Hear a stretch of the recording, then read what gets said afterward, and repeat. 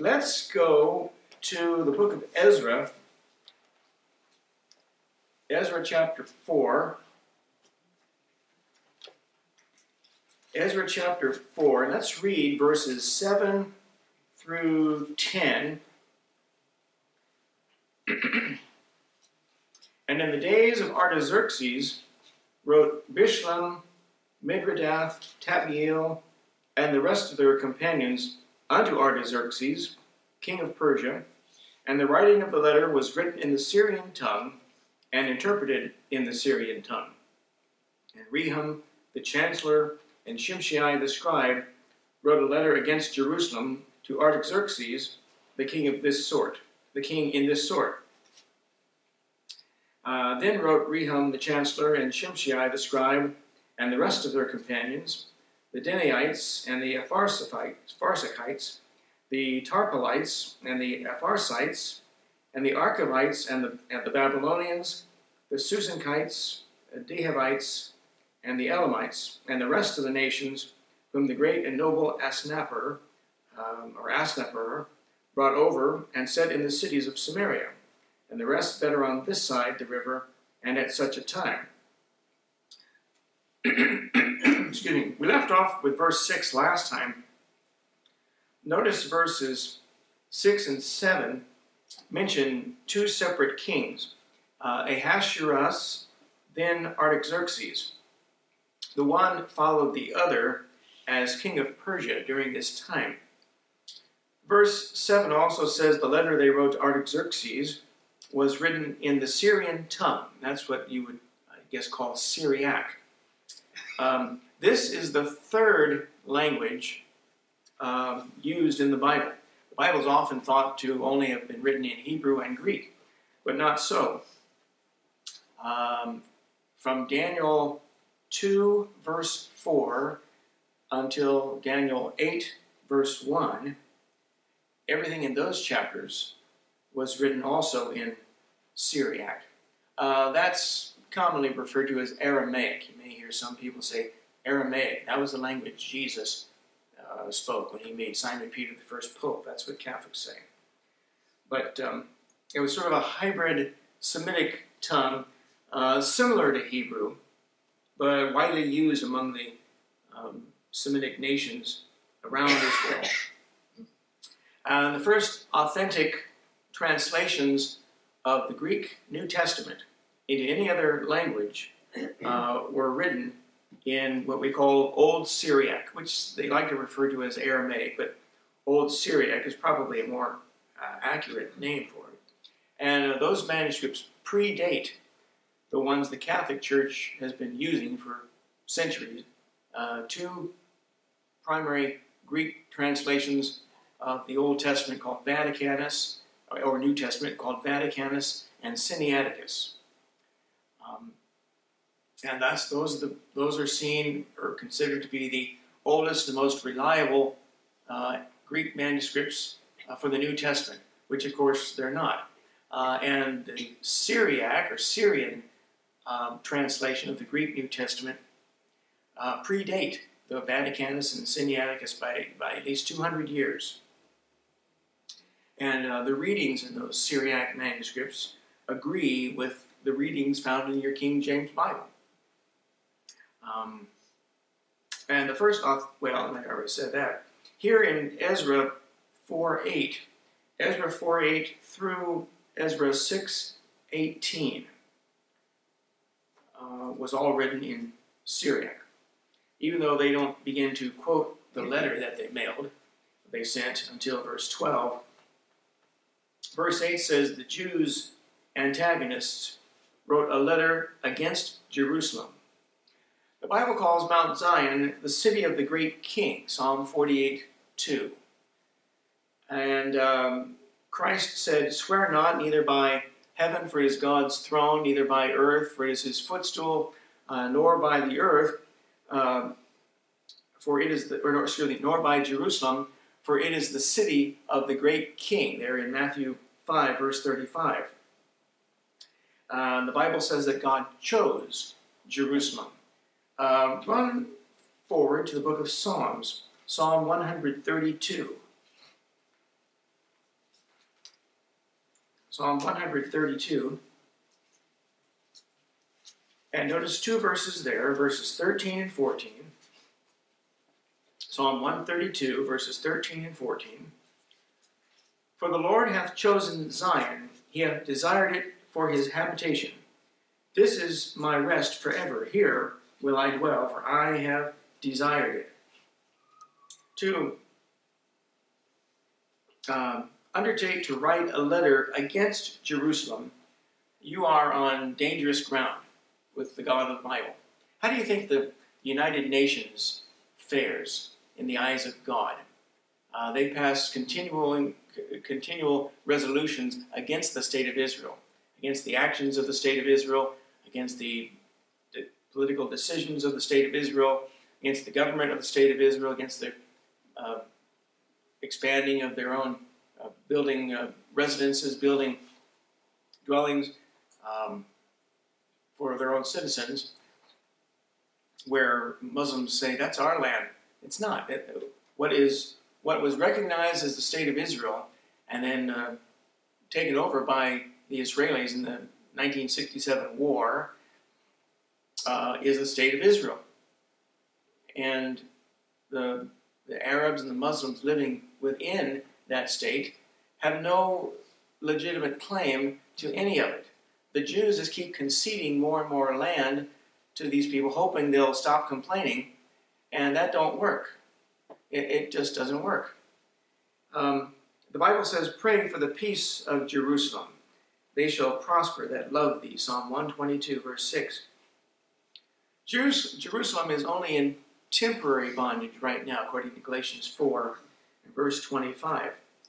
And Paul contrasts that with Jerusalem, which is above, which is the mother of us all, is free. And New Jerusalem will be the capital of the universe one day. That will be where your dwelling, my dwelling, our mansions are situated. And Jerusalem on the earth, physical, earthly Jerusalem, is the capital of Abraham's descendants, and that is where Christ's throne will be set up for 1,000 years during his reign here on the earth. And this letter that they mailed, or I keep saying mail, but this letter that they sent to the king of Persia was written against that city here on the earth.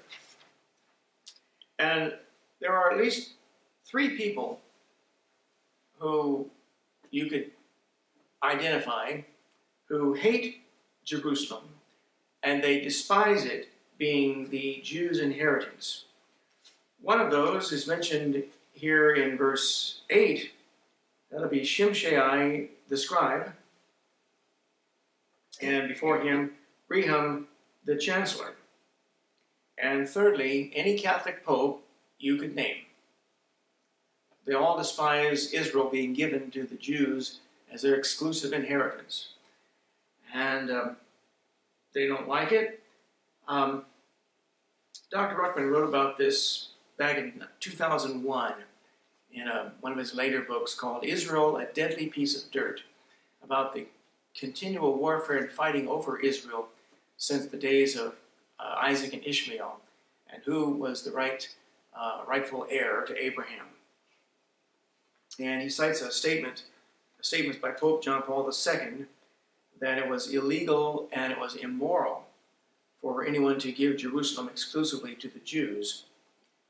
And he also cites statements by Yasser Arafat, remember him, that it was he and the other Arabs' intention to send as many non-Jews, just insert the word Muslim, into Israel to sort of displace the population of the Jewish people, if possible. And also, quote, to finish, or rather to complete, the work that Hitler began, unquote. And I think we have a little bookstore here, and we may sell his book, Israel, a Deadly Piece of Dirt, in our little bookstore. I don't have a key to it, so maybe check on Sunday, see if it's for sale. And but it's this kind of displacement of the Jewish people that we mentioned briefly back in verse 1 Ezra chapter 4. Now when the adversaries of Judah and Benjamin heard that the children of the captivity builded the temple unto the Lord, God of Israel, and so forth, match that with verse 10, and the rest of the nations, whom the great and noble Asnappar brought over, and set in the cities of Samaria, and the rest there on this side the river, and at such a time. Asnappar was the king of Assyria, and he's said to have been the only Assyrian king who ever entered into Shushan, the palace, the capital of the Persian Empire in those days. Now, if he did, and the king of Persia was willing to authorize the Jews' rebuilding project, then it may explain a sort of a paradoxical verse. Turn a page to chapter 6. Chapter 6, verse 22. Well, verse 19, and the children of the captivity kept the Passover upon the 14th day of the first month, verse 22, and kept the feast of unleavened bread 7 days with joy, for the Lord had made them joyful, notice, and turned the heart of the king of Assyria unto them, to strengthen their hands in the work of the house of God, the God of Israel. Otherwise, the Assyrians were longtime enemies of Israel, seeking to conquer other nations and expand their own empire in those days. Go, if you will, back to 2 Kings 18. 2 Kings 18. And first of all, verse 1. Now it came to pass, by the way, the Assyrian Empire, the Assyrian capital, was based. The capital was a town or a city in what we call the northern end of Iraq today. Of course, it's along the Tigris River. The city Ashur, A-S-S-U-R, hence the name of the kingdom. But verse 1, now it came to pass in the 3rd year of Hoshea, son of Elah, king of Israel, that Hezekiah, the son of Ahaz, king of Judah, began to reign. There you see the distinction between the 10 tribes to the north, called the king of Israel, and the 2 tribes to the south, called the kingdom of Judah. And you read the Kings and the Chronicles, and they mention in the days of this king, this other king began to reign in Judah or Israel, vice versa. And then verse 17, and the king of Assyria sent Tartan and Rabsaris and Rabshakeh from Lachish to King Hezekiah with a great host against Jerusalem. There's something else that you shouldn't do. And they went up and came to Jerusalem. And when they were come up, they came and stood by the conduit of the upper pool, which is in the highway of the fuller's field. Verse 19, and Rabshakeh said unto them, Speak ye now to Hezekiah, Thus saith the great king, the king of Assyria, What confidence is this wherein thou trustest? And also verse 28, again, Then Rabshakeh stood and cried with a loud voice in the Jews' language, and spake, saying, Hear the word of the great king, the king of Assyria. So there's no shortage of pride in the king of Assyria. Here his representative speaks for him and threatens the nation of Israel to submit. You're going to be taken over, and your king Hezekiah, the nation of Judah rather, your king Hezekiah will have no power to deliver you. You might as well get ready for it, because we're going to come, we're going to take over. And he refers to his master as the great king, the king of Assyria. And lastly, well, maybe not lastly, but go to Isaiah chapter 10. Isaiah chapter 10. And we're going to be brief tonight. I rambled on quite a bit talking earlier. And hopefully we'll be able to cover the rest of this chapter in one evening next time we meet. But Isaiah chapter 10. Isaiah 10 and start there at verse 5. O Assyrian, the rod of mine anger, and the staff in their hand is mine indignation. I will send him against an hypocritical nation, and against the people of my wrath will I give him a charge, to take the spoil, and to take the prey, and to tread them down like the mire of the streets. Howbeit, he meaneth not so, neither doth his heart think so, but it is in his heart to destroy and cut off nations, not a few. For he saith, Are not my princes altogether kings? That is an anticipation of the Antichrist. And God uses him to bring judgment upon a disobedient and a rebellious people, Israel. Just as he used Egypt to humble and judge the nation of his people for 400 years, he used the Babylonians and King Nebuchadnezzar to judge the Jews for 70 years. And he would bring in Philistines multiple times to wage war against Israel, to defeat them and cause them to turn back to God once again. They get filled with pride. They reject the commandments of God. They reject the sacrifices of God at the altar. And their hearts filled with pride once again. They start embracing the gods of gold and silver and carved images and the deities of the nations around them. Start to intermarry with the other nations and give their sons to their other nations' daughters and their daughters to their sons and so forth. And God has to humble them time and time again, and he uses other nations to do so. And then he holds that other nation, or those other kings, responsible for the severity of their actions toward Israel. The idea that one guy can be the instrument of God to commit wrath and punishment on the Jewish people and go and get by with it unscathed, undisciplined, is false. He's going to have to answer for his role in the way he treated the Jew. So it seems like God's using one to punish the other, and then he punishes the second one for the way he conducted himself. Yeah, that's exactly what he's doing. But it also emphasizes the role of free will. Free will coupled with the intention of God to send judgment. And he would do this multiple times. And he'll do it again with the man of sin during the tribulation. And also look forward there in Isaiah 10, verses 23 and 24. For the Lord God of hosts shall make a consumption, even determined in the midst of all the land. Therefore, thus saith the Lord God of hosts, O my people that dwellest in Zion, be not afraid of the Assyrian. He shall smite thee with a rod, and shall lift up his staff against thee, after the manner of Egypt. And of course, he'll be destroyed like Pharaoh in the manner of Egypt. But the point I wanted you to see is the Antichrist is going to be part Assyrian and part Jew. And it will probably be that mixture of a lineage that helps him to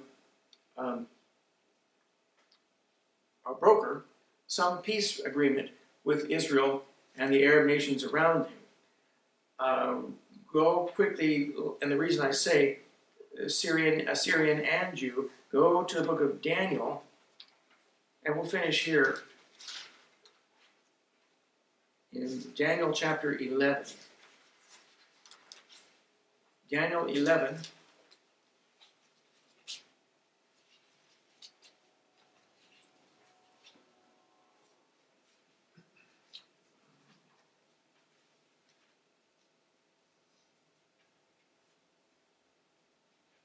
Daniel 11, start at verse 36. And the king, this will be the great king, as he was referred to by his representatives, the king of Assyria, the king shall do according to his will, and he shall exalt himself and magnify himself above every god, and shall speak marvelous things against the God of gods, and shall prosper till the indignation be accomplished. For that is determined shall be done. Neither shall he regard the God of his fathers. So that's what also tells us that he will be Jewish as well as Gentile or Syrian. Nor the desire of women. A lot of debate as to what that phrase means, what that clause means. Either he's not interested in women because he's of the other persuasion, which is most likely. The Bible is very delicate in the way it touches on that subject, but that's everywhere you look these days. Which to me proved that Bill Clinton was never going to be the Antichrist. Nor regard any God, for he shall magnify himself above all. But in his estate shall he honor the God of forces, and the God whom his fathers knew not shall he honor with gold and silver and with precious stones and pleasant things. All that leads you right to the New Testament and the Apostle Paul's description of the son of perdition, 2 Thessalonians 2, who set himself up above, set himself on the throne in the temple of God, showing himself that he is God, and so on. And the way he's celebrated by a false church who prides herself on gold and silver and precious stones. Someone who claims, I should say, to represent Christ and his church will praise this man for finally brokering a peace deal between Israel and the poor Muslims, the poor Palestinians in that part of the world. And they don't try to squeeze in there and get credit for it. It seems to me, and we've talked about this before, but there is a lot of what is called Greek Orthodox or Eastern Orthodox Christianity.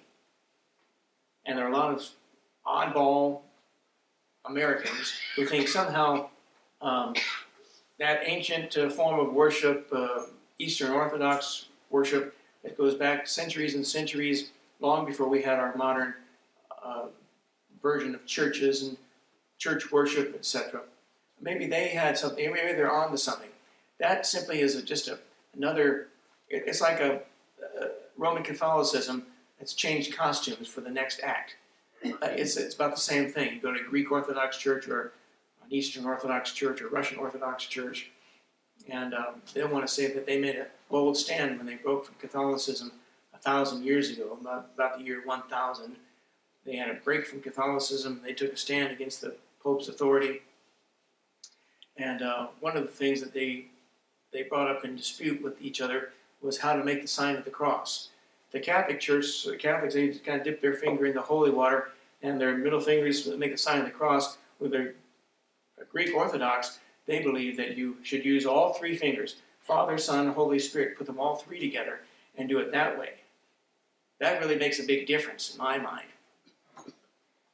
And they would argue over things as trivial like that.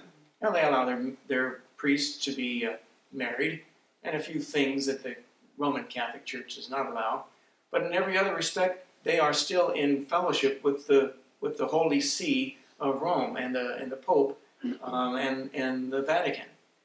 And funny how all these Protestant churches are sort of splintered off churches, all want to go back and be in good fellowship with the Pope. Somehow we're not gaining worldwide following doing it our way. We should go back to Roman Catholicism, a worldwide church, and we'll be welcomed in by the Pope. And see, these popes, every few years, they have some big meeting at the Vatican, a religious dialogue, and on the stage there'll be the Archbishop of Canterbury, there'll be some Russian patriarch of the Greek Orthodox Church, as well as the Pope. You'll have the Dalai Lama of the Tibetan Buddhist. You'll have some guy who's a shaman of American Indian religion there. And you'll have other people from other strange beliefs there. They're all there to cozy up to the Roman Catholic Pope because they all recognize he's got greater authority than any of them combined. They all want to be friends with him. You might as well just embrace the devil and give him a right nice big hug. All it's going to do for you. And but it seems that the Antichrist, will be someone who belongs to the Catholic Church, or holds the equivalent title of Pope, in an effort to unite all religions, as well as having a physical lineage of Assyrian and Jew. And several other descriptions given to us little by little in the Bible. That's probably worth a specific Bible study in the near future. The characteristics of the Antichrist, and identify a number of them. And it'd be worth doing sometime in the near future.